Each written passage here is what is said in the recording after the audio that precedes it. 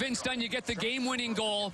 This building seems to be pretty special for you. You're drafted here, you scored your first goal here, and then you get the game winner. How does it feel as a club to be able to come back trailing by 2 goals? Yeah, I think it's really special for us, especially with the dads here tonight. You know, a lot of credit to them. They've done a lot for us in our career so far, but no, it's big for us. We need to get these points whenever we can, and it's a good feeling going into Tampa.